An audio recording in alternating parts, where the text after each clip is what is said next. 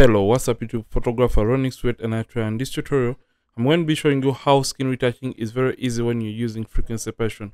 So many videos on YouTube are really complicating this process of frequency separation, but I want to show you how you can easily understand and grasp everything about frequency separation as a skin retouching technique. So remember, frequency separation divides the image into the high frequency layer and the low frequency layer, so that when you combine both layers you can end up with the same image. So basically, the low frequency layer contains the colors and the high frequency layer contains the textures. So when you combine both layers, you end up with the same exact image. So the very first thing you want to do before retouching this very image is first of all cleaning up and removing the blemishes. So you're going to create a copy from the background layer by pressing Ctrl J once, and we're going to simply come and get the patch tool right here. So right click here and get the patch tool.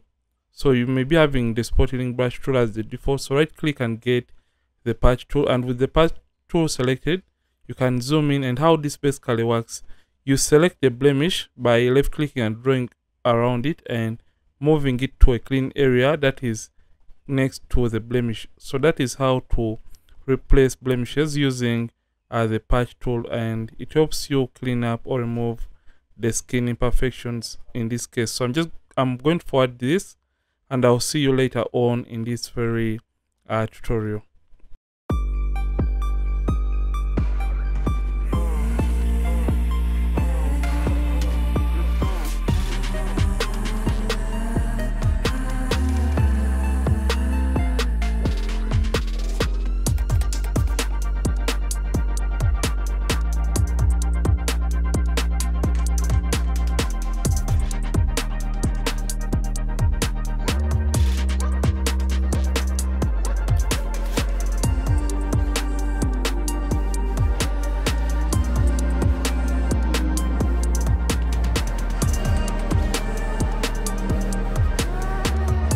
Hello, welcome back, and you can see I'm done removing the blemishes from this very image. You can see before and after, and I just used only a patch tool. So next thing is going to be skin retouching. Remember, we divide the image into the high frequency layer and the low frequency layer. So I'm just going to come to this layer and I simply press Ctrl J once more, or you can use Command J, and you can double click to rename this to low, and you can double click to name this to high.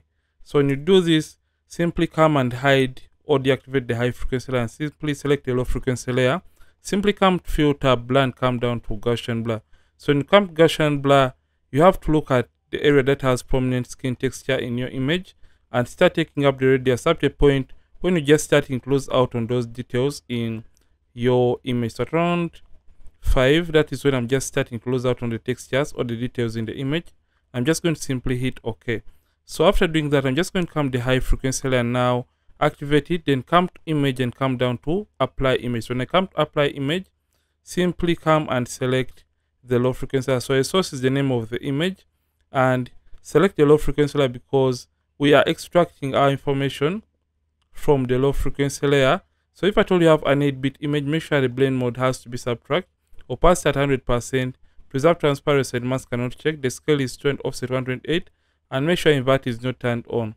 So you see the textures on the gray kind of layer. But if at all you're having a 16-bit image like I have right here, simply come and make sure the layer you select is low, the channel is RGB, and also the blend mode is add, opacity at 100%, preserve transparency and mask are not checked, the scale is 2 and offset 0, and make sure you turn on the invert option and simply click OK. So after that, just come to the blend mode that is going to eliminate the gray color from the image that is going to be linear light, just like that, and simply group these two layers by left clicking and selecting both layers and pressing Ctrl Command G on the keyboard, and you can rename that to frequency separation. So after doing this, you're just going to come and open up the group, and after opening it up, select your low frequency layer and come under the brushes, right click and get the mixer brush tool. So with this, make sure the hardness is at 0%, and make sure clean brush is also selected, and make sure you select the option that says clean the brush after each and every stroke right here. And also the weight is going to be 9%, the load of 75%, the mix at 90%, and the flow of 100%. So make sure sample order is not checked, because when you check this option, it means the brush is going to be carrying information from the high frequency and painting it in the low frequency, which you don't want. So make sure sample areas is not checked.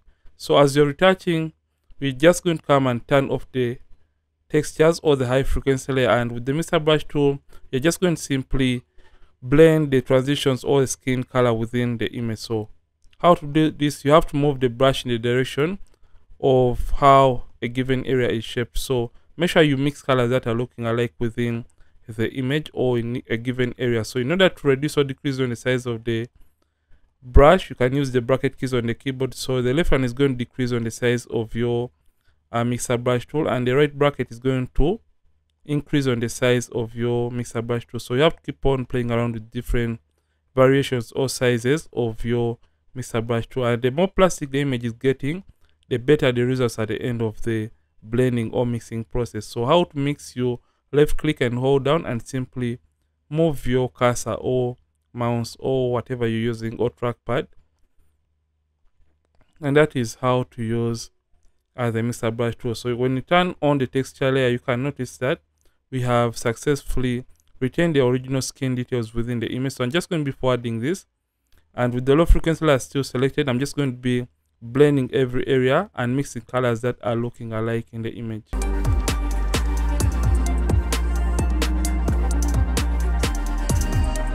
And the other thing I forgot to tell you was, as you're retouching, make sure you retouch at a distance, because in this way you can see the uneven skin tone transitions and you blend them or mix them better. So always retouch at a distance as you're working on the image using the Mr. Brush tool, so that you can see the colors that are not transitioning quite well within the skin tones or skin color of your photos or portraits. So I'm just going to be forwarding this once again.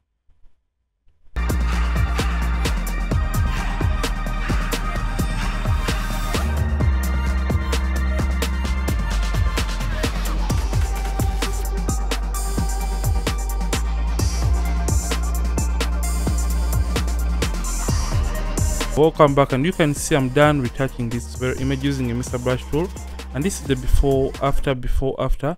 You can see that I have still retained the original skin textures in the image. So I'll do a little bit of brushing right around the chin area using the Mr. Brush tool, and that is going to make the image look better. So you can see that the Mr. Brush tool really gets the job done at the end of the day. So after using the Mr. Brush tool, I tend to incorporate another technique, that using the lasso tool. So with the lasso tool, I mean, we're going to be fine-tuning the areas that we may have missed out as we are using the Mixer Brush tool to even out the transitions within the image. So just come right here and get the lasso tool and make sure it is in new selection mode, and make sure the feathering is 22 pixels, because we want the selection to have very smooth edges.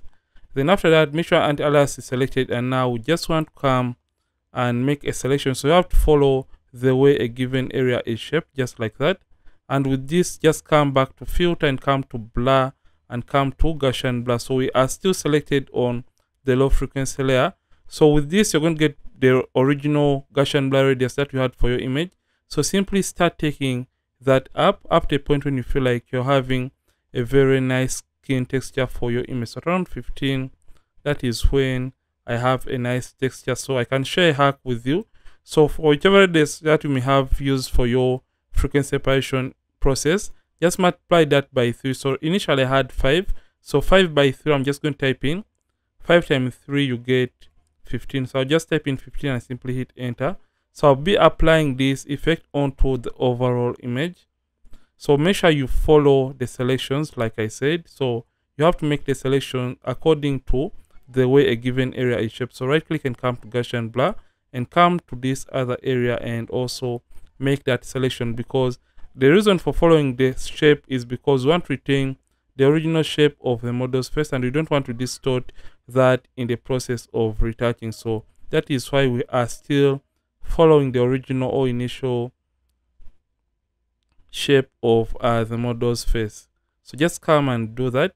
So initially I only do this for only the face area, and I don't apply it on any other area. So you can see we are done retouching this, and you can see how nice and simple frequency separation is. So I'm just going to be applying it on this highlight, and when you feel like the selection is a little bit too much or intense, you can right click on the selection and simply fade Gaussian blur and reduce on the opacity of that given area. So I'll leave everything at 100%, and let me show you a quick before and after for the retouching process. So this is the image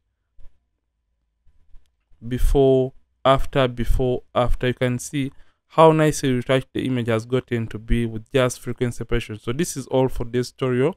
And if at all you have loved this video, don't forget to like this video and don't forget to subscribe to this channel. If at all you have been watching and you're not subscribed yet to this channel, Ronix from Ronix Photography, thank you for watching. I'll see you in yet more amazing tutorials, and don't forget to keep practicing and also keep creating.